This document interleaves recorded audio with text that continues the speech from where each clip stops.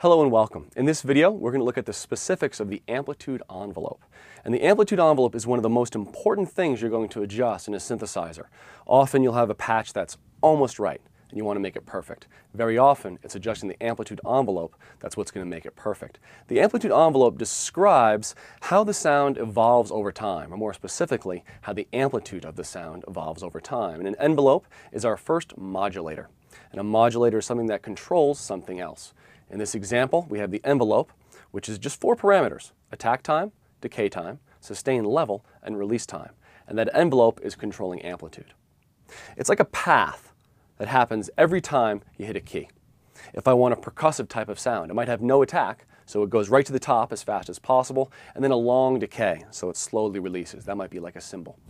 And we can use this amplitude envelope in a variety of settings to kind of create the dynamic shape of any sort of instrument. Now, we're referring to the amplitude envelope here, and that is the most common one, and it's one you'll find in nearly every synthesizer, kind of hardwired in. There'll be an A knob, and that's going to be the attack time of the amplitude envelope. But an envelope is a general purpose device, and there can be a filter envelope that controls the cutoff frequency of the filter, a pinch envelope that controls the pitch. But the most important one is amp envelope, and that's what we're going to check out right now. Let's see how it works. This is a display of what is going on with the envelope. The top bar shows a yellow line, and that's going to be on every time I play a note on my keyboard. The green area underneath shows what the envelope is actually doing to this level right here. So though you won't see this fader go up and down, it actually is bringing that up and down in time. And that's what modulation does. The trick about modulation is it's interacting with other parameters in the synthesizer, but you're not always seeing them move, right? So you just kind of have to hear it and know what's going on. So we have set up here is a basic filtered sawtooth waveform, and I have the amplitude envelope set up like an organ. And if you press an organ key down, the sound starts, and if you let go of the organ key, the sound stops. So it functions like a switch, in that it's on as fast as possible, off as fast as possible, and it's at full volume when it's on. And let's just see what that looks like in this envelope display. I'm going to hold a note, and I let go of it.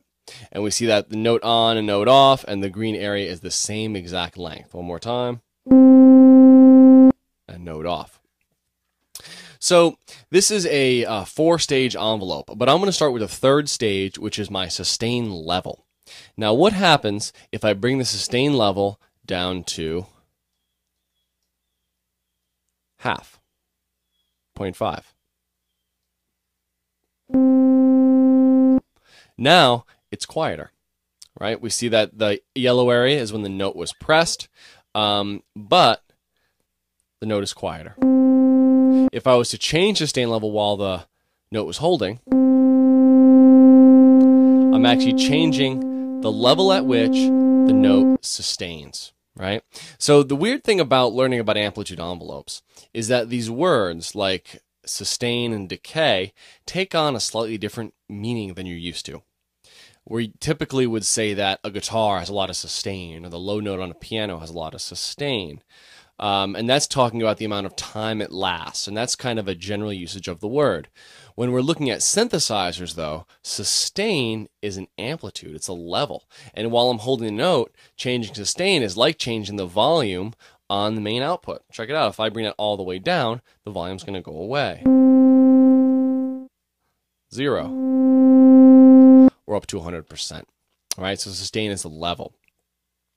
Now, often, we want sounds to kind of fade away once we let go of the note.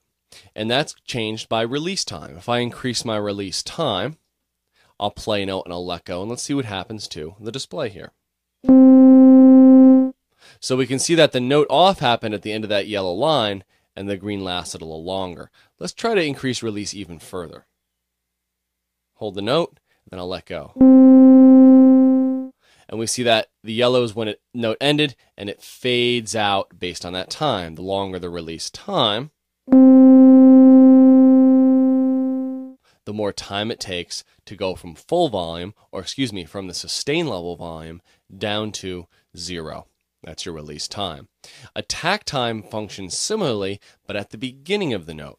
So if I increase my attack time and hold the note down, it will swell in over the attack time. So you're defining how long it takes. Now that's also a weird one. Usually you would say I want a lot of attack on a note, meaning you want it to be stronger in the beginning.